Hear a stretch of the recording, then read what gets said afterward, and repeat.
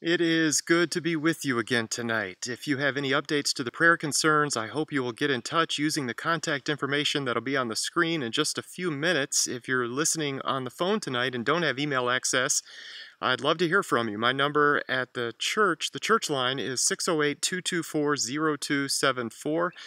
And remember, we're having two worship services every Lord's Day at 9 o'clock and also at 10:30, and we're using Sign Up Genius to do that. If you have any trouble with that or need help signing up, get in touch with me or with Kenna. But any updates to the prayer concerns, anything we need to be praying about, I would love to hear from you. In terms of good news tonight, I am thankful that last week's election went off with minimal drama. As election officials, our goal is to facilitate the right to vote and to make sure that every vote is counted accurately. And on Monday, we got a follow-up email from the city clerk's office congratulating our team on a job well done during some difficult circumstances. They threw in an extra award at us at the very last moment due to the pandemic. The other award was across the street at a nursing home, which is obviously not ideal to have 2,900 of your neighbors file through a nursing home like that. So they were thrown in with us at the very last moment. And so we had two very large wards voting at Chavez Elementary School on the southwest side of Madison. And in the email that went out to the chief inspectors this past Monday, I learned that our team of 30 handled more absentee ballots than any other polling place in the entire city of Madison, with more than 1,500 absentee ballots counted. We had two National Guardsmen helping with those absentees. They were a huge help, working for probably 15 hours straight, getting those all squared away. And we also had a number of brand new poll workers. About probably 80% of my team had never done this before, which is a challenge all of its own. You might have noticed through the years that we normally have a lot of elderly, a lot of retired people working at the polls. Well, that's the exact population that doesn't need to be interacting with the public like that. And so we've had a younger crew than usual this time, and it all worked out. By the way, when I went to vote, kind of leading the way and kind of testing some of their some of their processes, I guess. When I stepped up, I realized I did not have my driver's license with me, and I always have my driver's license with me. I didn't have my photo ID. And so I called home, and Keola found it zipped in the front pocket of my life jacket. I had gone kayaking a few weeks ago and took my ID out of my wallet, and I zipped it in my life jacket to help identify me if the authorities had to fish my body out of the Yahara River. And so Wisconsin election law allows a digital picture of a photo ID. And so I had my wife take a picture of my passport from home and text that to me. And then I was able to train my team on one more way to get people to vote who might not have their ID on them at the polls at that moment. So anyway, it was a good day. We facilitated another election, which hopefully prepared us a little bit better for what is coming in November, which will surely be a large one. Tonight I am at Blue Mound State Park. As you can see, if you might be able to see, I'm near one of the two towers on top of Blue Mound.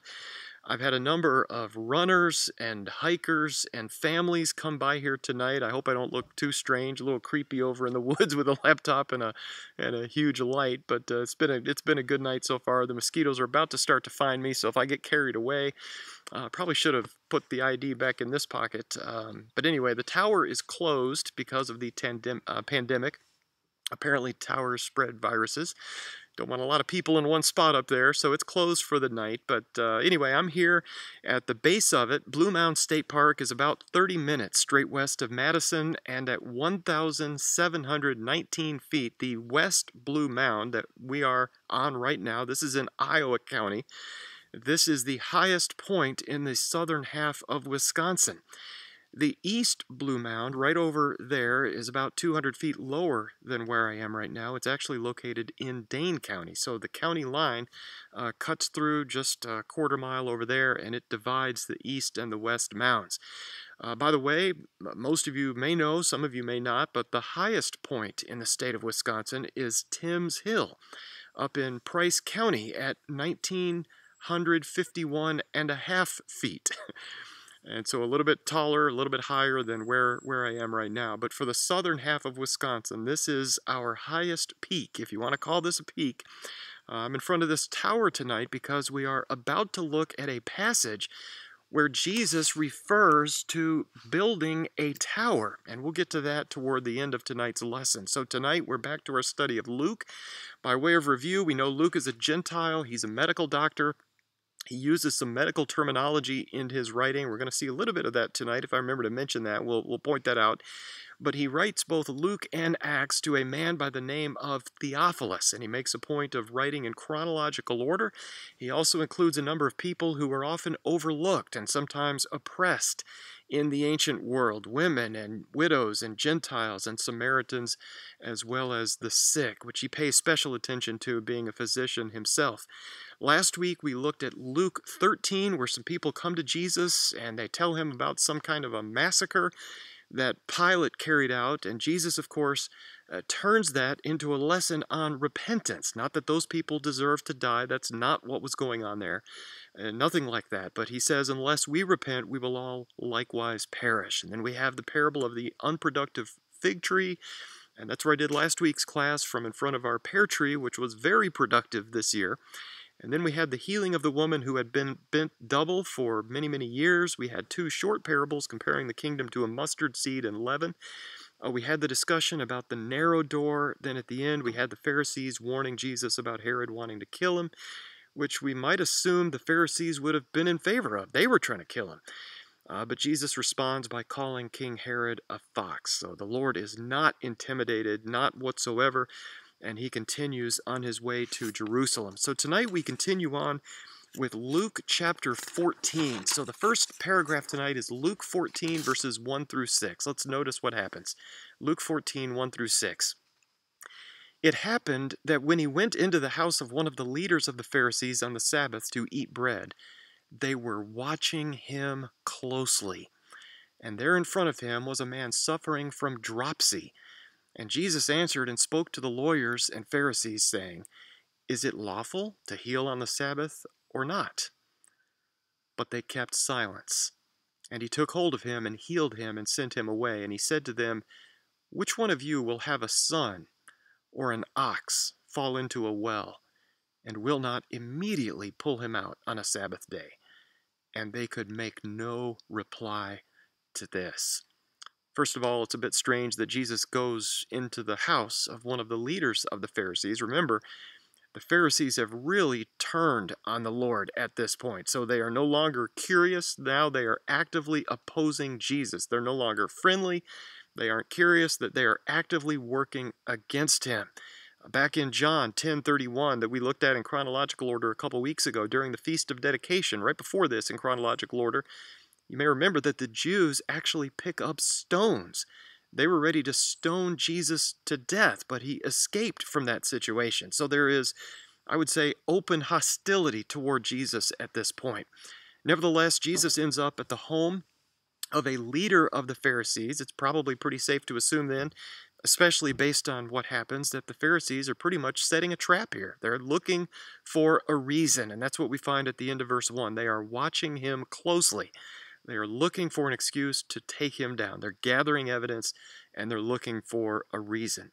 And they find it, don't they? It's hard for us to not imagine that this is a setup. This is obviously what's going on here. We're not told that it is, but that here's Jesus in the home of a religious leader on the Sabbath day, and this man, we're told, is suffering from dropsy. So it appears that they probably put this man there, or at least arranged the meeting. And dropsy, that's not a medical term that most of us are familiar with, and so we look it up in a Greek dictionary, and the word behind this word literally refers to an excess of water. An excess of water. The term is only used one time in the whole Bible, and it's used right here. And it's only used by Luke, who is a medical doctor. So this man is suffering from an excess of fluid in his body, which is interesting, because my mother-in-law has actually been hospitalized this week in Ohio for this exact reason. There may be various causes, but we know that if the kidneys aren't functioning as they should, fluid can accumulate, and it puts pressure on the heart, and of course then all kinds of terrible things can happen, and that's the case with her.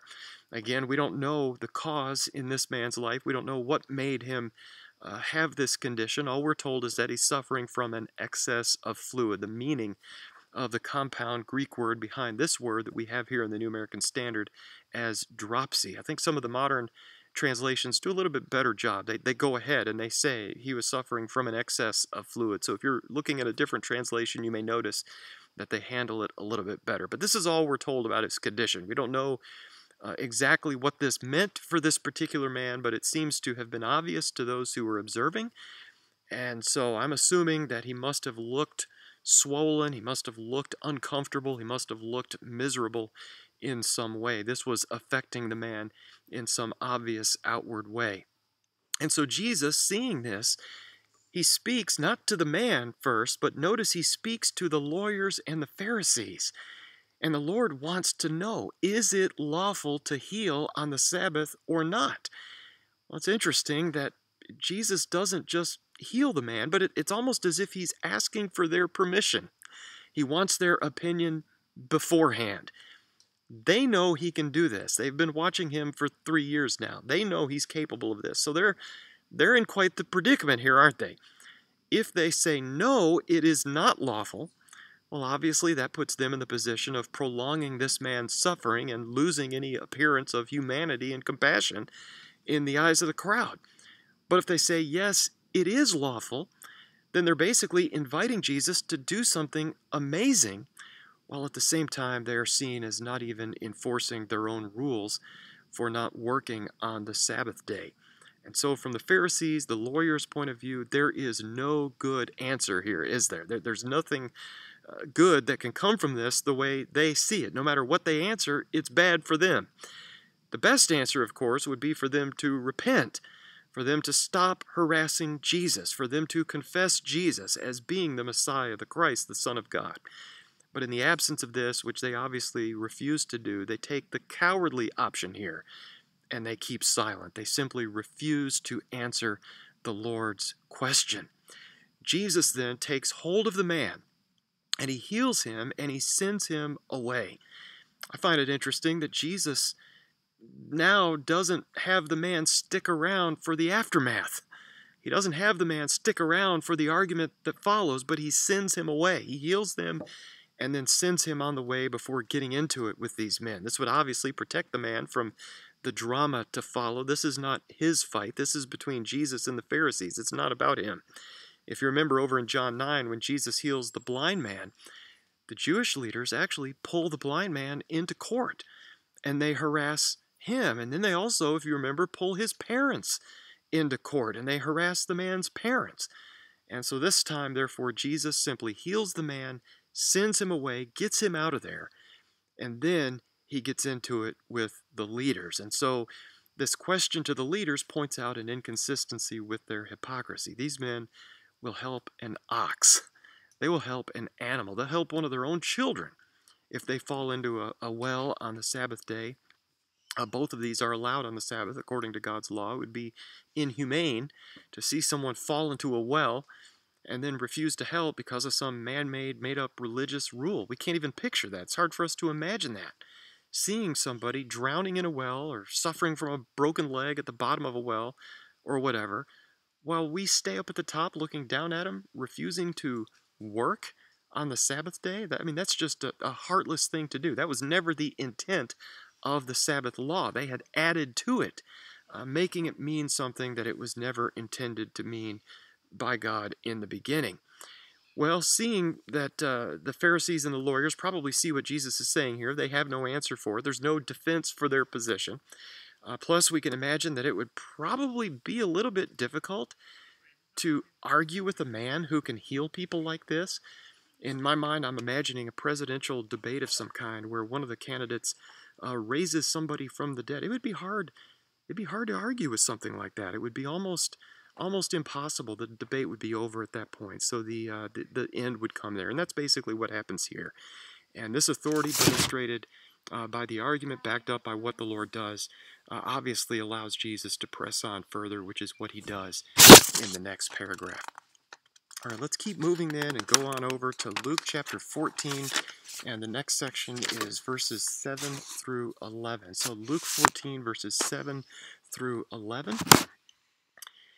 And he began speaking a parable to the invited guest when he noticed how they had been picking out the places of honor at the table, saying to them, When you are invited by someone to a wedding feast, do not take the place of honor, for someone more distinguished than you may have been invited by him. And he who invited you both will come and say to you, 'Give your place to this man.' And then in disgrace you proceed to occupy the last place. But when you are invited, go and recline at the last place, so that when the one who has invited you comes, he may say to you, 'Friend, move up higher.' Then you will have honor in the sight of all who are at the table with you. For everyone who exalts himself will be humbled, and he who humbles himself will be exalted." So in the last paragraph, we had the Pharisees watching him closely, and now we find that this goes both ways, because we also find here that Jesus is watching them, and he sees how the invited guests have been picking out the places of honor at the table. Some of us have our favorite places to sit, don't we? Whether it's at church or at home at the dinner table or in the living room, we've got the chair or the place at the table, maybe at a restaurant. Usually we have some reason. Maybe there's no reason behind it. Some of us have a reason for sitting where we do. But these people, they were looking for the places of honor. They were at this meal to be noticed. They wanted to be at the head table. They wanted to be near the host, the place of honor. Some of us have heard about a guy who visited a church that used to use a single cup for the Lord's Supper. I'm not sure what those groups are doing at this moment. But anyway, way back when, he shows up and there's one large goblet on the table at the front. And he's never experienced this before. He's a guest. And so this is terrible in his mind. Germs, all that. And so he decides he'll sit at the front so that at least he'll be the first one to drink from it. After the prayer, though, those who are serving actually start at the back, and he's actually the very last one to drink from it. But that's just a terrible situation, isn't it? Especially with what we're going through right now. But I think we understand that all of us have our reasons for sitting where we do, and sometimes maybe we'll even get a little bit irritated if somebody gets our spot. At Cottage Cafe, I've got my spot at the counter. And I've sat there every Sunday morning at 6 in the morning for probably more than 10 years now. And I think if somebody were to beat me to it, I don't know. I might have a bad day. I don't know what I might do at that point. But at this dinner, Jesus notices people are maneuvering for the seats of honor. And he uses this to teach a lesson. Instead of getting the good seat and being demoted by the host, he makes the point it's much better to start with the less desirable seat and then to get promoted by the host. Of course, we understand this, how embarrassing it would be to be asked to move to a less desirable seat at a banquet. That'd be awful. But what an honor it would be to have the host personally invite you to move up to a better seat. That's the way to do it. Jesus applies this spiritually in the same way. He says, everyone who exalts himself will be humbled, and he who humbles himself will be exalted. I was thinking about somebody who likes their own post on social media. That happens sometimes, doesn't it? If I like my own post, I think I've heard it described years ago as giving myself a high five. That's not really that's not really the way to do it. You don't like your own post. It's not the same as somebody else liking it or saying something complimentary about it. Praise and honor, we understand, means so much more when it comes from somebody else. And in the same way as God's people, we humble ourselves. We take the low seats. We do the things others might not want to do. And here we find God will reward us. He will lift us up at the proper time. But notice the Lord is not done. He continues here. So let's move on as well to Luke 14, verses 12 through 15. Luke 14, 12 through 15. And he also went on to say to the one who had invited him, "When you give a luncheon or a dinner, do not invite your friends or your brothers or your relatives or rich neighbors. Otherwise, they may also invite you in return, and that will be your repayment. But when you give a reception, invite the poor, the crippled, the lame, the blind, and you will be blessed, since they do not have the means to repay you, for you will be repaid at the resurrection of the righteous." When one of those who were reclining at the table with him heard this, he said to him, "Blessed is everyone who will eat bread in the kingdom of God." So in addition to not going for the good seats, which he addresses to the guest, he now speaks to the host of this dinner. Jesus is an equal opportunity offender, isn't he? And the message to the host is, don't just invite your rich and powerful friends to these dinners, but instead invite the poor, invite those who are unable to return the favor, invite those in need. If we only invite the rich and powerful, we end up getting repaid. But it's much better to invite those who cannot be repaid, so that we are ultimately repaid not by people, but by God in the life to come. Obviously, we have not invited people into our home for quite some time now, but maybe we could ask ourselves tonight, how can we do something like this? How can we do what the Lord is talking about in this age of COVID? I really can't invite you into my home right now. I mean, I could. If I were you, I wouldn't come. I hope that makes sense. But what can I do? What can we do? What can we do as a congregation? And more specifically, what can we do for others in a way that cannot be repaid? I would encourage all of us maybe to look through the church directory from time to time, try to brainstorm ways to help those who may be having a hard time right now. What if we mailed a gift card from Woodman's or Quick Trip or some place we know somebody goes? What if we could do a drive-by? The good kind of drive-by where we say hello from the street in a safe way. We haven't had any congregation-wide fellowship opportunities for obvious reasons over the past few months. This is not the time to get together in the church basement and share a meal shoulder to shoulder with 60 people down there like we sometimes do. This is not the time for that. But is there some way of doing that from a distance? Especially for our elderly members, for those who are at risk for various reasons. I don't know what the answer to that is, how to fellowship, how to talk to each other. I had one of our members call me today, and it was an awesome experience. I hadn't heard his voice for so long.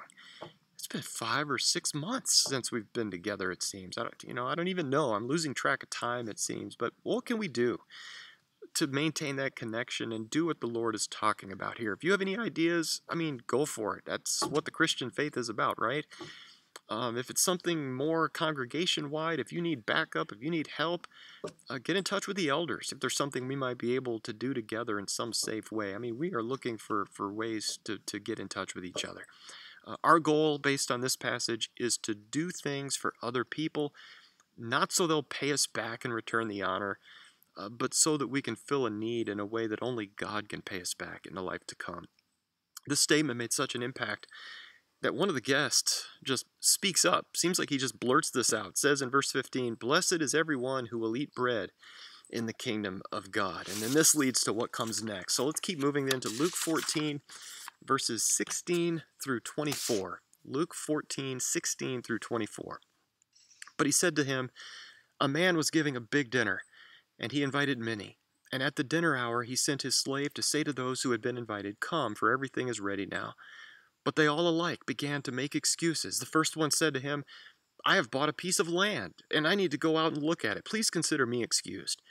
Another one said, 'I have bought 5 yoke of oxen, and I'm going to try them out. Please consider me excused.' Another one said, 'I have married a wife, and for that reason I cannot come.' And the slave came back and reported this to his master. Then the head of the household became angry and said to his slave, 'Go out at once into the streets and lanes of the city and bring in here the poor and crippled and blind and lame.'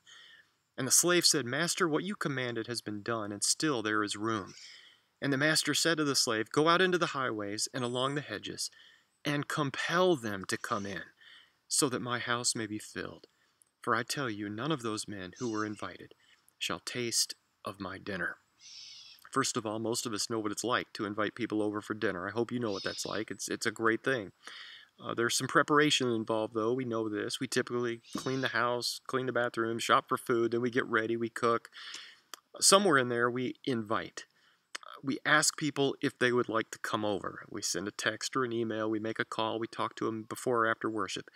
Remember, Jesus is at one of these dinners, so everybody knows what's going on here. This was done. We have all, and they have all, accepted an invitation. In the story, the invitation is given, and notice the guests start making various excuses. Instead of just saying yes and coming to dinner, they talk their way out of it. And they're giving reasons as to why they cannot attend. They've bought land and they need to look at it. They've bought oxen, they need to take them on a test drive. One just got married. I would point out the first two excuses sound a little bit made up, don't they? And the reason why I say that is this: who buys land without looking at it? Have you ever bought land without looking at it? I've bought several houses in my life up to this point. I've never bought a house without looking at it. And then the same thing goes for oxen. Who would buy a car today without looking at it, without taking it on a test drive? We don't do that. And so as I look at the first two, at least, they seem to be made up excuses. This does not seem realistic. They seem to be just excuses that don't make sense, things that they're just trying to say to try to get out of going to this banquet. The other one about being married, I don't, I don't really know why that's an issue here, but this is thrown in as the number 3 excuse here. So the slave who was sent out with the invites comes back, and he explains this to his master, and the head of the household gets angry. I think he can see through what's going on here. And so he says, go invite everybody, open it up, everybody's welcome. And when that doesn't work, he sends him out again and tells him to compel people to come in. And so Jesus concludes with a reminder that those who gave excuses will never be let in. And what's a bit interesting is that Jesus really doesn't explain this parable, does he? There's no explanation given. He doesn't say, now as to the parable of the banquet, this is what it means. There's none of that here. Often he does give explanations, but not here. With this one, we're pretty much left on our own, but I'm sure we can figure it out, especially based on what comes next. It seems to me, though, that Jesus has to come first in our lives. No excuses. No excuses. Jesus comes first. We can't be making excuses. If we make excuses, we find here that the Lord, he moves on. He moves on to somebody else and keeps on looking for those who are willing. Most of you know by now that when I first started preaching, my dad encouraged me to keep a card in my middle desk drawer at the church office, and whenever somebody gives an excuse for not coming to worship, just write it down. And he said, you'll appreciate that through the years, through the decades. If you keep on preaching for the rest of your life, you'll enjoy it and you'll learn something from looking back at some of those excuses. And I've done that. I did that the first summer that I moved to Wisconsin, down in Janesville, back in the summer of 92. My first sermon in Janesville was in 91. I lived there for the summer of 92. And I've done it since then. And I've had to staple another card or two to it, front and back, added to the first one. And I'm not judging these excuses. That's not really my job as a preacher. That's between you and God. But it's amazing to me what people will tell the preacher, as if they need to explain. And I understand. I check and I hope you're okay and that kind of thing. But it's interesting to look back at these through the years to see what we thought was so important to us at the time, and really looking back on it, maybe it wasn't. And he's done the same thing through his life as a gospel preacher. One of his favorites, if I remember correctly, and he can correct me on this, I'll check in with him later, but somebody called him to let him know they wouldn't be at church that day because nobody in the family had any clean underwear. All right, well, that's an interesting excuse to begin with, isn't it? What's even more interesting is that you would call your preacher and tell him that. All right, one of my favorites is when, or maybe not it's hard to have a favorite excuse. I'd say maybe more intriguing or more interesting excuses was when one of our young couples called me, and it was on January 1st. Sunday was on January 1st, a number of years back, and they said, Baxter, we can't get our car out of our apartment parking lot because there are so many drunk people passed out in their cars, and the cars are just randomly parked or abandoned all around their apartment building. So they were blocked in by passed out drunks on the southwest side of Madison. If I remember correctly, their apartment was somewhere near the corner of Muirfield and Raymond Road down on the southwest side. Well, that's an interesting excuse. I mean, it's hard to kind of argue with that one. One of my favorites beyond that, somebody once called and let me know, I took a laxative last night and I just can't risk it today. That's a good one. That's very good, very interesting. One family once called and said, our entire family can't come in today because our dog ate an entire loaf of bread and we need to stay here and wait and see what happens. I bet that was an interesting evening that they had. But, all four had to stay there to see what happens after a dog eats an entire loaf of bread. One woman called and said they had ordered a load of dirt, and the only time the dirt man could come was 7 o'clock on a Wednesday evening. That's unique. That's the only time that's happened on my list of excuses. There are many, many others, dozens of others that I've seen through the years, but Jesus gives some common excuses here, I think, doesn't he? Buying land, taking oxen out for a test drive, getting married, And looking at those three things that he gives, those are not bad things in and of themselves, are they? Those are not bad things to do. The problem is, these people in this story were using these everyday activities as excuses for not accepting the invitation to the dinner. And the problem is, they're not valuing the invitation. The invitation is not important to them. It's not a priority. What if I invite you over for dinner tomorrow night? Well, first of all, it's COVID and you shouldn't come. But under normal circumstances, if I were to invite you over and you say, "Oh, I would love to be there. Oh, but Thursday? That's the night I sweep my front porch. I don't think I can make it." What if I say, "Well, how about next Tuesday night? How about if you come over next Tuesday night?" No, Tuesday, that's the night I clip my fingernails. I don't think I can make it to your house for dinner that night. I think I'd be getting a little concerned about that. I think there's something else going on there, and I think you understand what I'm saying there. And the same thing goes for the head of this household. If we blow off the invitation with a series of weak excuses, we demonstrate that what we're doing is more important than the relationship. And that's what Jesus is pointing out the danger of here. This leads us to the last paragraph. So let's keep going then to Luke chapter 14, verses 25 through the end of the chapter, 25 through 35 in Luke 14. Now large crowds were going along with him, and he turned and said to them, "If anyone comes to me and does not hate his own father and mother, and wife and children and brothers and sisters, yes, even his own life, he cannot be my disciple. Whoever does not carry his own cross and come after me cannot be my disciple. For which one of you, when he wants to build a tower, does not first sit down and calculate the cost to see if he has enough to complete it? Otherwise, when he has laid a foundation and is not able to finish, all who observe it begin to ridicule him, saying, 'This man began to build and was not able to finish.' Or what king, when he sets out to meet another king in battle, will not first sit down and consider whether he is strong enough with 10,000 men to encounter the one coming against him with 20,000? Or else, while the other is still far away, he sends a delegation and asks for terms of peace. So then, none of you can be my disciple who does not give up all his own possessions. Therefore, salt is good, but even if salt has become tasteless, with what will it be seasoned? It is useless either for the soil or for the manure pile. It is thrown out. He who has ears to hear, let him hear."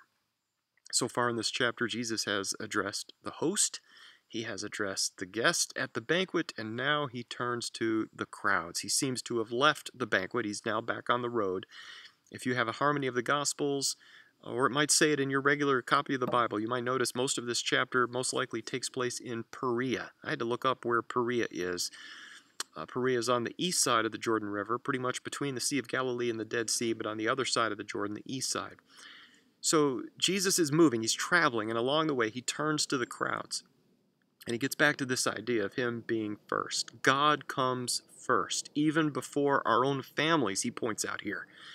And in this context, he introduces the idea of hate. Obviously, we think of hate and we think about anger. We think of anger directed toward a particular person, toward somebody. And generally speaking, we are not to hate people. That's not a good thing to do. But here, hate is more of a comparison. We have two choices in terms of priorities. We might say that we love one and hate the other. Not an angry kind of hate, not specific toward a person, but the idea that one is far more important to us than the other. And that seems to be what we have here. God comes first, before our families, even before our own lives, Jesus says. God comes first. And then he goes back and he says again that everybody must carry his own cross. We've seen this before in the gospel accounts. The cross continues to be one of the most painful, one of the most gruesome ways to die. And carrying the cross was a part of that punishment, from the place of judgment to the place of execution. It was brutal, it was dramatic, it was meant to teach a lesson not just to the person dying, but to those who were watching. When we follow Jesus, then, we are in the process of sacrificing ourselves. We are putting him first. We are not turning back. There's no going back if we're carrying a cross. And Jesus very clearly wants his disciples to know this ahead of time. He's not tricking people into following. He's not conning them, but he's letting them know the cost up front. He's warning them. This is what it means to be my disciples. And you need to know this sooner rather than later. Know the price before making any promises.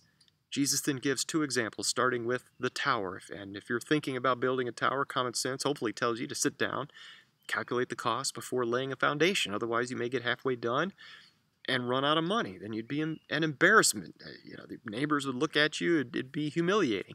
You'd be subject to ridicule.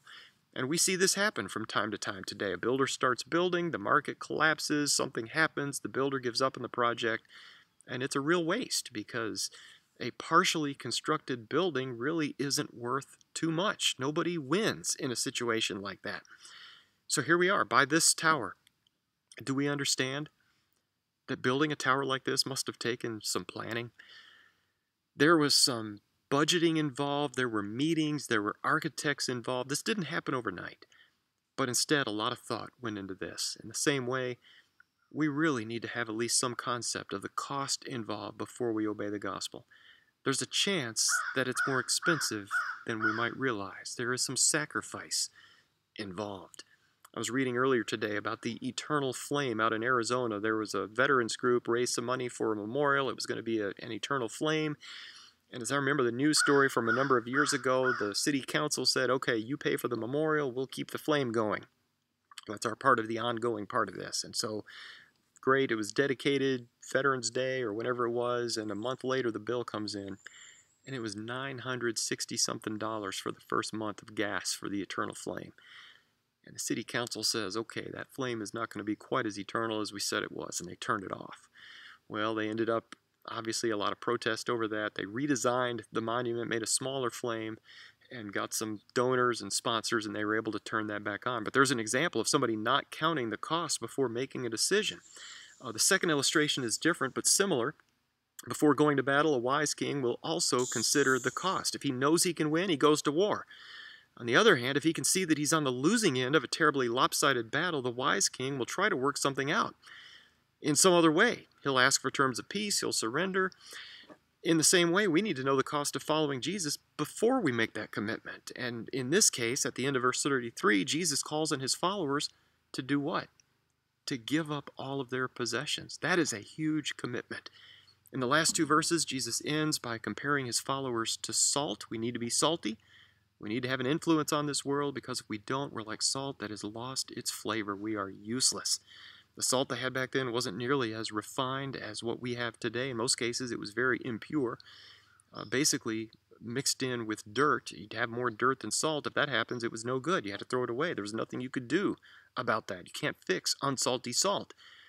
Well, we are the salt in this picture. We need to have the influence. We need to be pure in this world. Otherwise, we're about as useless as salt without flavor. And notice the Lord closes with a saying we mentioned in this past Sunday's lesson. He who has ears to hear, let him hear. In other words, if you are willing to listen to all of this, then you really need to be listening. And that brings us to the end of Luke chapter 14. Thank you for being with us tonight, either online or on the phone. Be sure to send me any prayer concerns. Use the contact information on the screen, or call me so I can get those in the bulletin. Next week, let's come prepared for our next chapter by reading Luke chapter 15, the parables of the lost sheep, the lost coin, and the lost son. Let's close tonight with a prayer. Our Father in heaven, you are the great and awesome God who has the power to heal. Thank you for Luke, and thank you for preserving Luke's research into the life of your son. As we think about what we've learned, we allow our hearts to be changed by it. We pray that we might be more concerned about others than we are ourselves.